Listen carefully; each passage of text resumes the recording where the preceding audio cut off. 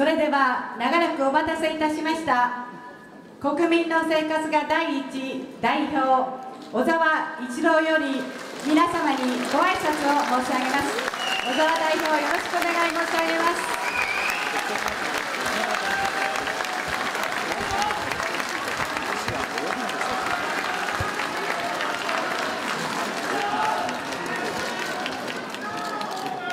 この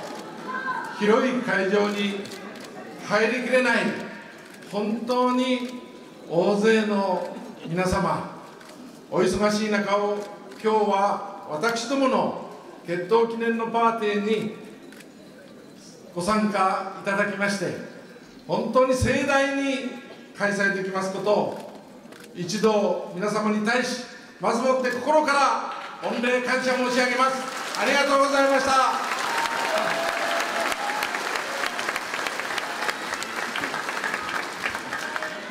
私どもはすでに皆さんお分かりの通り、3年前のあの夏に自民党政治ではダメだ、今までの政治を変えなくてはいけない、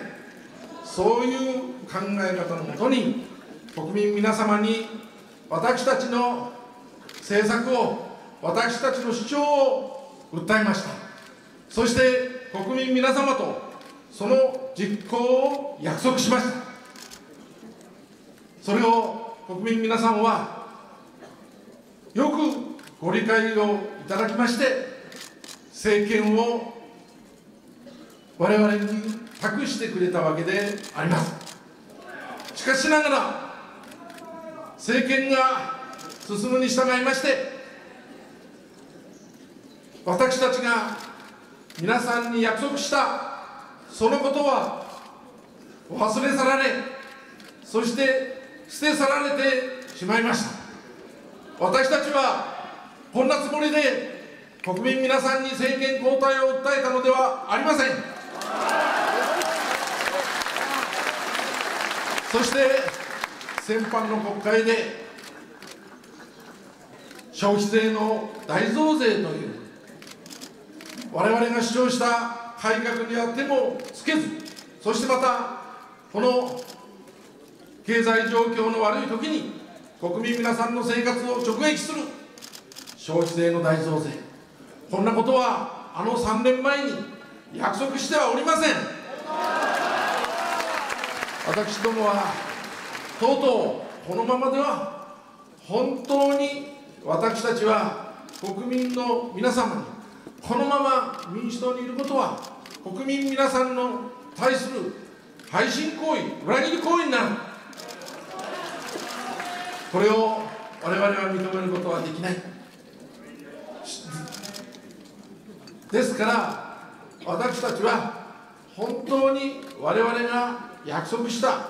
国民皆さんのための政治を、国民皆さんの政策をただ愚直にひたむきに一生懸命それを実現するために努力をする、その思いで新しい党を結成したわけであります。どうか皆さんこのことだけは我々が本当に原点に帰り初心を忘れずに一生懸命頑張ってる、これからも頑張る、これだけはどうぞよろしくご理解のほどお願いいたしたいと思います。こういう中で私たち国民の生活が第一は新党としての今具体的な政策をみんなで論議いたしております。しかし当面とにかく我々が国民皆さんにアピールし訴えなくてはならないこと、それは何だ。その中でもちろん我々が新党を作ったその原因でありましたこの消費税の大増税、先ほど山岡さんからもまた来賓の皆さんからもお話ありましたけれども、何としてもこれは凍結廃止をしなくてはならないということが